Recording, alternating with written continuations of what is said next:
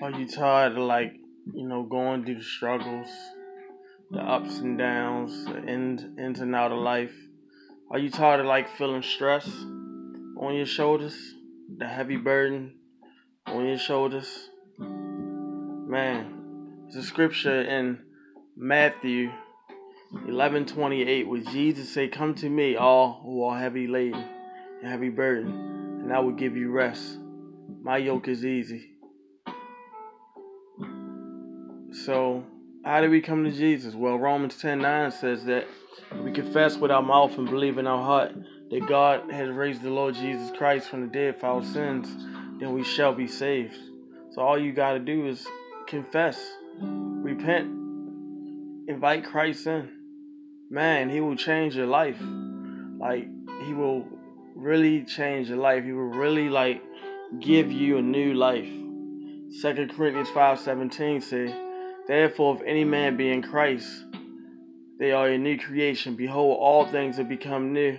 Old things have passed away." Literally, passed away. Christ comes in and changes your life, or changes you from the inside out. Not from the outside in, but from the inside out. He gives you a whole new life. He gives you new desires. He changes your perception. He gives you a new yearning for the word, yearning for the truth. Anybody who know me know how I used to be. That old man has passed away. Now it's not me that lives, but it's Christ that lives in me.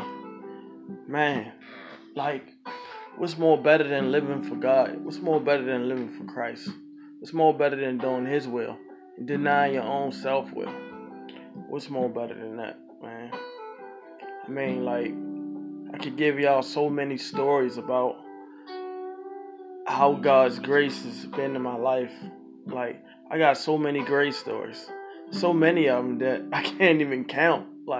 There's so many of them. To have God give me grace versus me trying to work and earn it is who wouldn't want nothing free? Who wouldn't want God to be their heavenly Father?